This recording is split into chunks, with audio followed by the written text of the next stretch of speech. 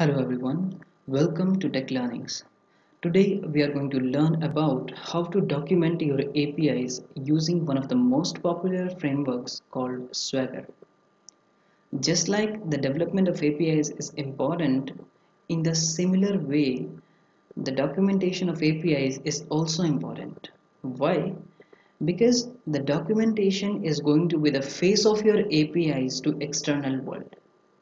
That's why it's important to have a simple, neat and clean, easy to understand documentation, and that is where Swagger helps us.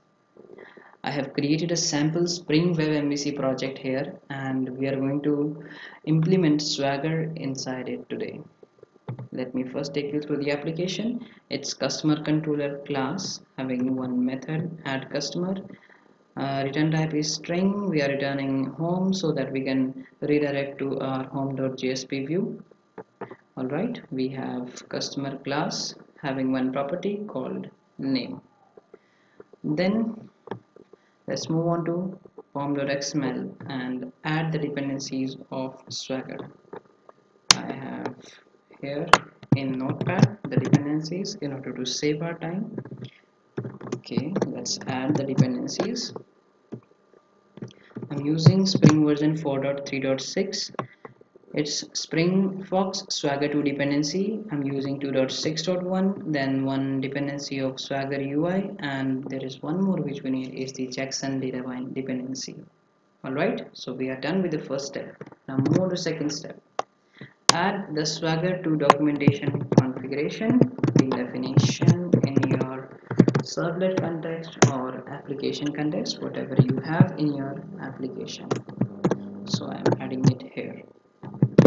Let's do a save and let's try to start our server and see does it make any difference by performing these two steps. If you see the request mappings here, it is slash customer slash add. Okay, this is our API, then slash v2 slash API docs, then there are few more as well regarding Swagger. So you see there is something which is slash v2 slash API docs. Let's try to open this URL and see what it actually contains. It is containing a JSON. Let's try to open this JSON in a JSON editor. Control C and paste it and see. Swagger 2.0 info description is API documentation. Swagger has created the API documentation just by performing two steps. Add your dependencies to POM and then define a bean definition, your Swagger 2 configuration class, right? So Swagger has created the documentation for us. For customer controller, description is customer. What are the paths? Slash customer slash add. Summary, add customer. Responses 200, 401 is unauthorized, 403 forbidden.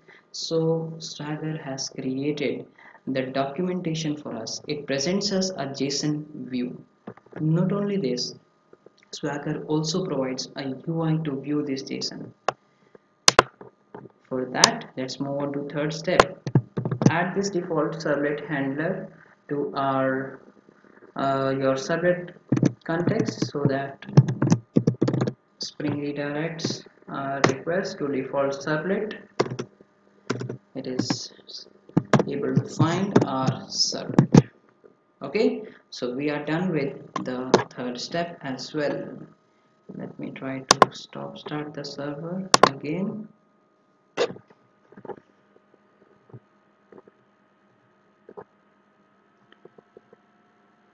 It's started. Let's go back. Localhost slash 8080 swagger UI.html. See, this is the view which Swagger itself is providing to us, and how clean is this? Customer controller, get API slash customer slash add the customer. Then if you click over here, it expands. What are the response content types? Since we have not defined any response content type, so it's showing a star. Then your 401, 403, 404. Alright, so this is a simple, easy to understand documentation of your APIs. Let's move on. Now, so far we have seen that we have not added any annotations to our project. So Swagger provides us a number of annotations. The more about the theoretical part of Swagger, you can refer to my blog post. So let's try to understand these important annotations which Swagger is providing to us one by one. One is your @API. So in order to save the time again, I have just copied it and let's try to add it. Now, where to add @API annotation? It is to be added to your class at the class level. So what it is saying that description is equal to this is a sample Swagger controller. So the description attribute is right now uh, deprecated. The one which is now available is tags. So we should prefer using tags, although description will also work. Let's see what difference does it make. Okay, our project will be reloaded. Fine. Now this is a sample Swagger controller and this is customer controller. So it is more easier to understand. Now let's move on to the second annotation, API operation. Okay, let's add it to here. What does this API, what is the operation that it performs? So I say it adds a new customer. So we add it to the method. Let's do a control S.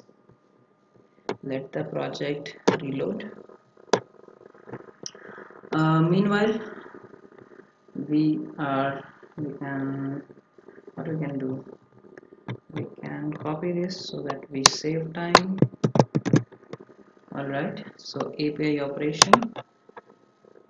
First, here it's showing add customer as description. As we have added the description, so it shows adds a new customer here. Fine. Now the third annotation is API param. So it is definitely going to be regarding your parameters that your API. Right now it's not accepting any parameter. So let me add a request parameter. Let's say request param string name. So my API right now is accepting one request parameter. So API param can be used to annotate your uh, parameters to the API. Alright, it can be a query parameter or it can be taken through a path variable as well. So what does this say? Name of the customer. Okay, name represents name of customer and required equal to true, means it's mandatory. Okay, so let's get the server reloaded. Okay,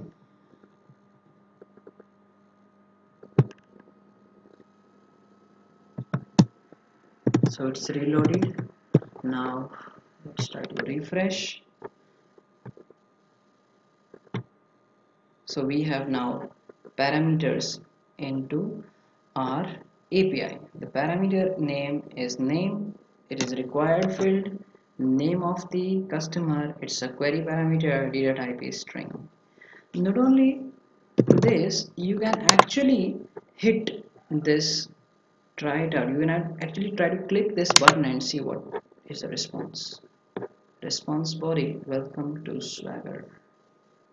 So you can actually make a request using the Swagger documentation to your server and see what is the response which the API is going to produce with this input.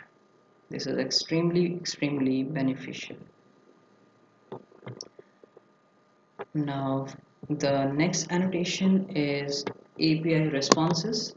Again, you can add it here to annotate what are the responses that your method can produce. I have added here 2, you can add more as well. 501 customer could not be added. Okay, response is customer class. Right now our response is not that, so we can eliminate this. You're not authorized 401. Okay, save. Let's get the project reloaded. Meanwhile, we can have a look here. 401 unauthorized, 403, 404. It is by default showing us these three HTTP responses. So our project is loaded. Let's try to reload the page. 401, you are not authorized, customer could not be added. So a better way, a better message, you can add similarly more responses to your APIs. So at the rate responses and API response annotation is done. Then moving further, we have at the rate API model annotation. Now it's basically an annotation that you apply to your model class. Now since we are not returning here any model, let's try to return here a customer class object. Customer is equals to new customer. Let's say customer dot set name and return customer. Alright, you can signify here in your responses what will be the response. So you can have different you can specify here different responses depending upon your HTTP status. Okay, now let's see what difference does it make if we add a response which is containing a model class object. Alright, so it's getting reloaded. We are done. Let's try to refresh. So our API is right now, its response class is a model schema and the name is containing one property, and the property name is name itself. Alright, so this is how it is going to present us. If we see here, let's have a look at this as well.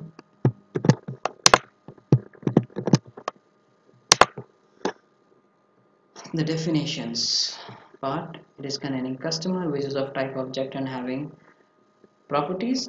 Here one property name, the type of which is string. So even though we have not annotated our customer class with any annotation, Swagger is still picking this class.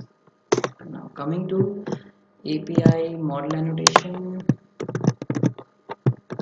so you can add this annotation at your class. Okay, so it will basically, you can provide the description and there are multiple other attributes which you can study yourself. So API model, and let's try to understand this API model property annotation as well. So of course, since it says model property, so it is going to be at the level of your properties. Data type of this property is string, which it is saying, and value is name of the customer. So it's kind of description that you are giving to this property so that it makes it easy to understand to the other person. So our project is loaded again. Let's try to refresh it, and yeah, so its name is Spring, so we are not seeing any difference. Let's yeah, difference here you can see, because does it show a difference here? No, it doesn't. Let's try to refresh it and see what is the JSON definitions. We have description, name of the customer. Alright, so this is what we have provided. The type is string data type that we have mentioned. So not only to the external person, not only to the other guy, it's easy now to understand your APIs, but also to another developer who is, let's say, joining your team. Right, if he sees these annotations, okay, what are these APIs, what is this API actually doing, what are the kind of responses it can produce. So it becomes very easy to understand for him or her as well, right? So I guess we are done with the annotations, right? So this was about the demo of your Swagger documentation in a sample Spring Web MVC project. Like I mentioned, to know more about it in terms of theory, please refer to my blog. And I hope you understood the concepts and you will now be able to add Swagger in your projects as well. Thanks for watching this video. Please do like, comment, subscribe to my channel, and wish you all the best. See you next time. Have a good time. Bye bye.